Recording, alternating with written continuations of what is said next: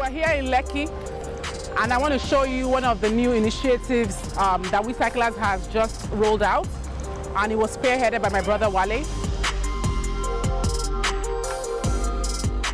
Wale. So this is my brother Wale. He's the new CEO of Wecyclers, and he's been doing a good job. Years after starting and running her recycling company, Bilikiss decided to hand off control of the day-to-day operations. I got a call from the governor of Lagos State. You know, he offered me a position to run the Lagos State Parks and Gardens Agency as general manager, because I'm able to serve Lagos and help to fix climate change issues. Bilikiss is still the majority owner and remains involved.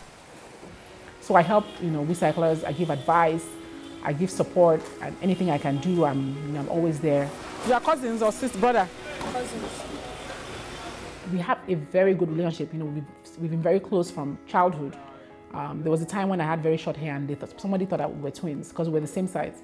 So we were very close, and I trust him, and I know that he actually wants me to succeed. And when you have that kind of person that's running your company, it's like you can't have it better than that. I've been with Wecyclers for about 2.5 years. What really drew me and really made me decide to stay with Wecyclers and work full-time was seeing some of the workers, so the sorting ladies that would be working, they work for relatively low wages, but were able to be committed to their job and really be dedicated. And I felt committed to actually being part of that initiative. With an engineering background, Wale has come up with new ways to more efficiently collect trash. We came up with an idea to actually start putting in kiosk locations at various areas whereby people can actually bring the volumes to us, so more inbound volumes. And further expansion is also investing in a compaction vehicle like we see. It's like a conventional garbage truck, but we actually use them to compact plastic bottles and aluminum cans to really compress them enough so that we can transport them more effectively. Even with new investments, they still have to navigate issues beyond their control, like bad roads. I wish it happened less often, but from time to time they have some logistical issues. I think here in this case there was some sand where the driver parked in there and didn't realize it could sink. But from time to time you do have logistical issues and you have to find a way to sort them out. So by either finding a proper towing mechanism or getting the team together to try to get it on stop.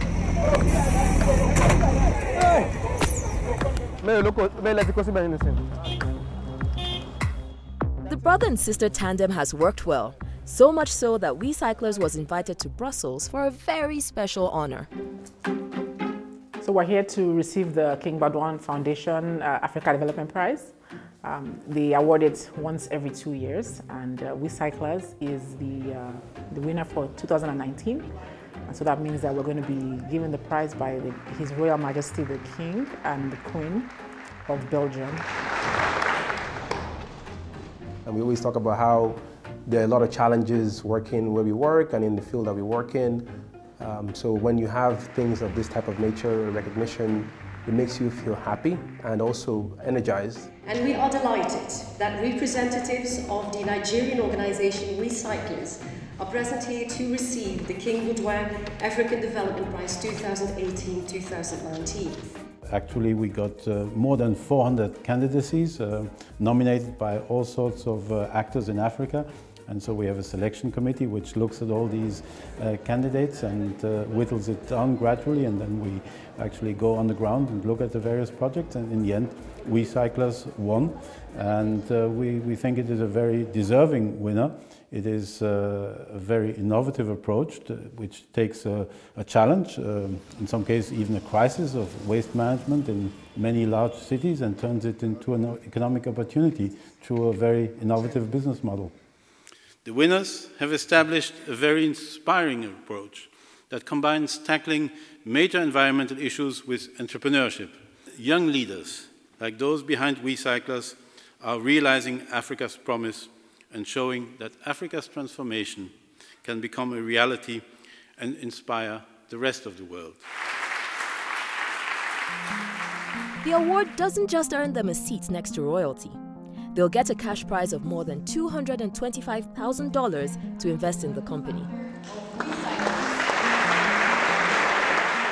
There were many months, where we couldn't pay salaries on time. I remember being scared to go to the office because there was no money. But we're very, very lucky because the staff, regardless, they would still come to work, and they would still work because they believed in what we were doing. We at Wecyclers, we're going to use those funds to expand, invest in more trucks, more hubs. So we're going to be able to spend money on important things that would make us a better company, and make ourselves more attractive to investors. But King Badwan Foundation is actually helping us to go to the next level.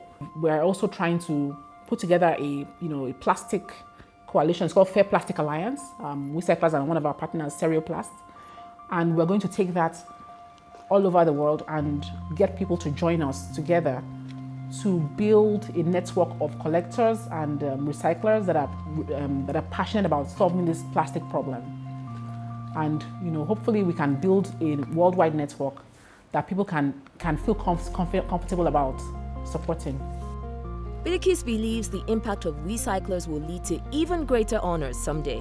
We are proud, we are happy. We hope this is going to be the beginning of many, many great things for Wecyclers. Hopefully we'll also get a Nobel Prize. Hopefully. Thank you so much.